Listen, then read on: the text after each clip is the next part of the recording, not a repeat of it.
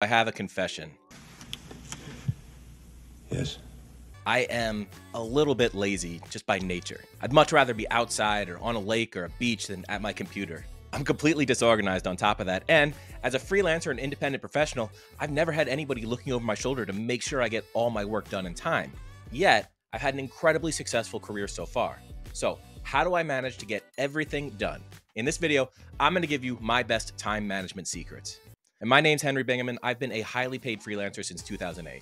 Today, I make videos like these to help freelancers like you make more money and have an easier life. Now, I'll admit that during the first part of my freelance career, I didn't manage my time well at all. And I used to tell people I enjoyed working till 3 a.m. or 4 a.m. because it was quiet and nobody bothered you. But looking back, most of those all-nighters were because I procrastinated so long I really had no other choice. So as I got older and had more obligations, it just became impossible to work all night. So I had to figure something out. And what I ended up with is incredibly simple, but highly effective. Now, for this to work, you're gonna need a whiteboard and a timer. You can also use a whiteboard app, but I prefer a real whiteboard for reasons you'll see soon. And as far as a timer goes, you can just use your phone. Now here's the plan, and it's incredibly simple. Divide your whiteboard into 4 columns. All the way on the left is a column labeled year, then month, then week, then day.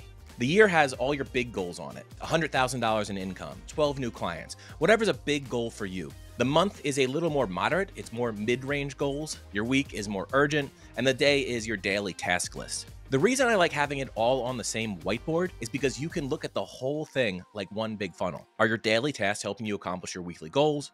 Are your weekly goals keeping you on track for your monthly goals? Are your monthly goals moving fast enough to get you to your annual goals? It's all right in front of you. You can see exactly where you're going right or where you're going wrong. Then there's only one efficient way to get through your workday: time blocking. Now, I prefer 33 minutes because one of the best copywriters of all time used 33 minutes, Gene Schwartz. But it's a great time period. It's not so long that you burn out, and it's not so short that you can't get enough done. And 33 discourages you from trying to fit it cleanly into a day because you're not waiting till the exact half hour to start a new time block. So it keeps things random enough that you actually have to wait for the timer. What you want to do from there is pick the number of time blocks in a day. 10 is a pretty reasonable number. 10 33-minute blocks of work in a day is 5.5 hours of productive working time. You can do 15, 16, 17 blocks if you have a lot more things to get done. Honestly, I used to work very, very long days. I just don't anymore. It's too much time. But I guarantee that these days, I'm actually way more productive in my 5.5 hours than most people are in 2 8-hour days in a cubicle type employed job. So the first work block of every day, I set my schedule for the day. Now, some people like setting tomorrow's schedule as the last time block of the previous day, so you don't have to wake up and think about it. I don't like doing this just because part of me setting up my schedule for the day involves looking at my email to see if there's something urgent. And sometimes you just wake up feeling energized about a project, and so you want to have the flexibility to move that around. Then the way I prefer to do work is to do the smallest and easiest tasks first. A lot of times that's as simple as writing an email or scheduling an appointment or paying a bill, something like that. This kind of stuff can be a pain in the butt, but if you check off 3 items from a 6 or 7 item daily checklist the first thing in the day, it just feels good. It feels like you're making a lot of progress. It gives you momentum going into the day. Even if it's the bigger projects later on, you can see the finish line.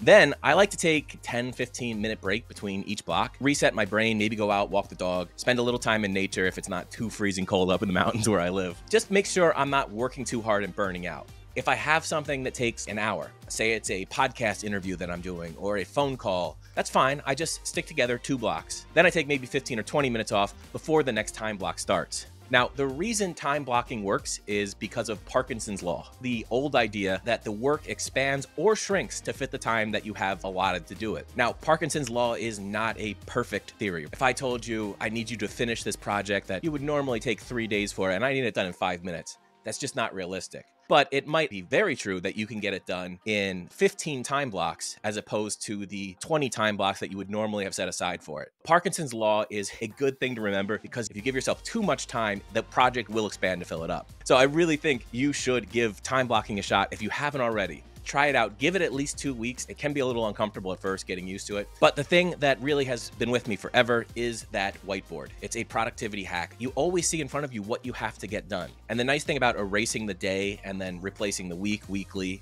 and the month, monthly, is that you're constantly making progress. You have the chance to edit your goals. That can be up or down. Say you have an income goal of $50,000 for a year, and it's August and you're already at $48,000. Well, you're gonna need to adjust that goal. On the other hand, If you launch a new side hustle business and you just got bogged down with client work and it's now December, you can keep it on your list for the next year, but don't overwhelm yourself. That is not the point of this.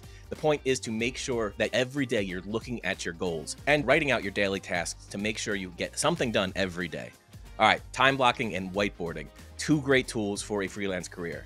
You want 5 more great tools? I have a report called 5 Free Tools that make even brand new freelancers look like seasoned pros. You can go to henrybing.co/free tools to download it. It will make you more productive. There's productivity tools in there. There's a lot of other cool tools that you'll learn, just make you look like a pro with clients. Other than that, hit that subscribe button, like this video, and I'll see you in the next one.